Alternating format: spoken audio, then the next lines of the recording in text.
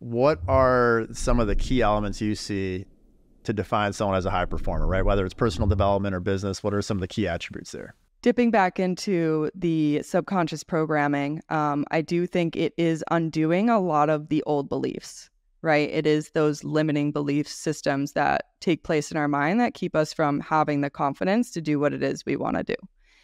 And so in order to do that, it's not all about the doing. I think it's about the undoing and the unprogramming, because we've been so programmed from a young age. The smallest thing, it's nobody's fault. That's the crazy thing. It could be the smallest, like you were presenting your show and tell, right, at school, and somebody said one little thing and it impacted your confidence, and it stays in your brain until you kind of understand that, unwire it, and then rewire it. And so I think the ability to get grounded in reality, like what is the reality of your skill set? What is the reality of your abilities? And get out of your own way. Stop taking everything so personally. And I say that in the kindest way possible because it's really hard to do. Like, of course, when we blow up on social media and we get those negative comments or whatever else, like it impacts us. And it is learning how to move through the tough times. So I think that's another element to it too, is getting really used to going through hard situations.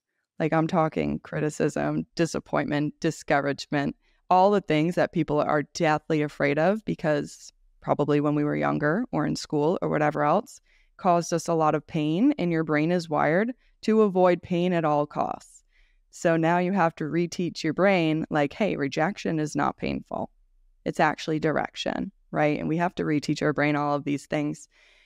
So I hope I answered your question. I feel like I gave it in a large amount of words. I think that was great, Lauren. And we're all about getting deep here and having fun. And so, we might have to have you unwire, undo some of Brock's stuff like on the fly here. I got you. He already told me he'll be vulnerable. So I think we got to go deep with Brock. But first, and I don't know if you mind this or not, but like, is there, and you don't have to answer, but is there anything that you particularly in your own mind had to go back and undo so that you could break through some of these limiting beliefs and start your coaching business and get to where you are today? Oh, absolutely. And I'm grateful you asked because I love to share my story. In the beginning, it was a little tough, but now I feel like people trust me more as a coach as well when I share that, like, hey, I'm human too. And so I'd say people pleasing, there's a few, but people pleasing in particular was really tough for me, especially going from part of a real estate agent or somebody in real estate. Like part of the reason I believe everybody chooses their career subconsciously because they've got like internal goals they want to achieve like interpersonally. And I think real estate people are rather people pleasers. And so for me, learning to put everybody first, I think was something that I adopted from childhood. I grew up with a single mom, and I felt the need to always put my brother first. And some of my environments at times were rather unsafe. And so I had to constantly be on this kind of survival mode as to like, okay, how can I keep everybody happy, comfortable, and safe? And I think others will relate to this too, like making sure everybody's comfortable so that I don't get criticized, I don't get rejected, I don't get yelled at, I don't get in trouble. And so when I got into coaching, I did end up partnering with some people that really weren't in alignment, but also tried to kind of take over my business. And I had to move through this, and I had to do the whole people pleaser pendulum swing, like going from a people pleaser to all the way to I could do it myself. Nobody bother me. Nobody talk to me. I'm going to isolate myself. And then I had to come back in the middle, and I had to learn how to say no without feeling like my body was going to shut down, without feeling like I was not safe. And so how did I do that? I had to go through some healing. I had to understand where it came from. Where is the origin? And how can I speak to that age self and let her know everything's okay now? So I had to move through that. And this is actually my coaching framework. we start with the healing. So I had to attack the limiting belief. The limiting belief is I'm not safe if other people are uncomfortable. And then I had to attack the mindset, which was the fear, right? And I had to understand where that fear was coming from, fear of rejection, fear of abandonment. Then I had to attack the behavior. This part's really important because every time I didn't say no or did something I didn't want to do, it sent my brain a confirming, validating my limiting belief of my needs are not important. So it took a hit on my confidence every single time I would people please. That's the message my brain was getting. My needs are not important. So I had to change my behaviors. And for any of my fellow people pleasers here, the best way to move through people pleasing is not to go straight from being a yes person, saying yes to everything, and then going straight to saying no. You want to take small steps. And the first thing I had to do was come up with a little plan for myself because I'm like, this is scary. Like, just tell people no or to stick up for myself and tell people something doesn't work for me. So I would say, let me let you know. I'm not sure yet. Let me get back to you in an email. Let me get back to you in a text. So my response to everything was, I don't know, for a little while. And it was such a key thing because my brain started to change. It started to integrate safety, and it actually started to build a capacity for me stepping into my power, me stepping into my confidence, and actually stepping into a higher desired life that I knew I could have. And so now I'm more at the no space, depending who the person is or depending like where I'm at. Because I was such a people pleaser, I was so like wired that way. Like in my mind, I didn't have any agency. Like I didn't even have any clarity. I didn't even know what I wanted. So this helped me regain agency and clarity over like who I am, what I wanted. So now I'm at the point of like, I can say no. And I also sometimes say, I don't know, let me get back to you, or let's circle back on that. So still moving through it. I think it's always a management process, but that's a big block that I've worked on personally. I think it's great. I mean, so I also am a people pleaser. And I don't know, I started trying to think through like some of the roots of it. So you might have a new coaching client. I don't know if you're taking new clients, but I might have to give you a call to work. I am. I got you. Back to the, the root cause, and we'll just, isolate that shit and get it out of there. But I think I say yes to so many things. One, because I'm just so opportunity oriented. So somebody has a new business idea, somebody has new something, and I'm like, yes, let's do it. And then all of a sudden I'm like, oh shit, I don't have any time. I have negative time. And then I'm like rushing through workouts. Working out is a big deal to me, but I'm always like, and then I don't stretch at the end of them. And it's like, because I overcommitted to like everything. And then I want to make sure that I do it well.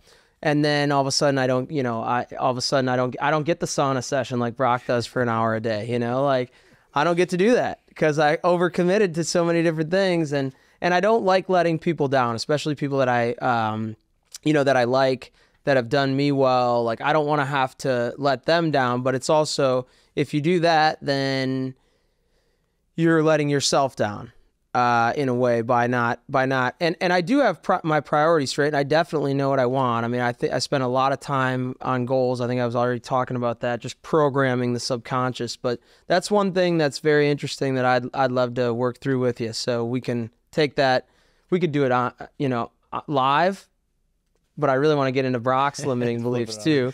Well, I had a comment on that. I mean, I think the topic of confidence, right? I mean, it seems like there's a small percentage of people that just naturally have high confidence, right? Like no matter what, they just always walk in the room with high confidence. And I feel like confidence plays such a big role in like everything in life, right? Whether it's success in your career or business or relationships or whatever it might be. Dating. Yeah, I mean, confidence plays such a big role in all of that, right? I think it's interesting to think about like going back, that it's not necessarily something that in your mind right now, like you go back years to unpack why there's a confidence issue is super interesting. And I feel like the whole movement of mental health is just like, has boomed so much over the past couple of years, right? It's real. Like back in, 10, 20 years ago, right? Our parents' age was, especially like on the male side, right? Like you don't talk about your feelings, right? You just bury it, and like you're not supposed to talk about it.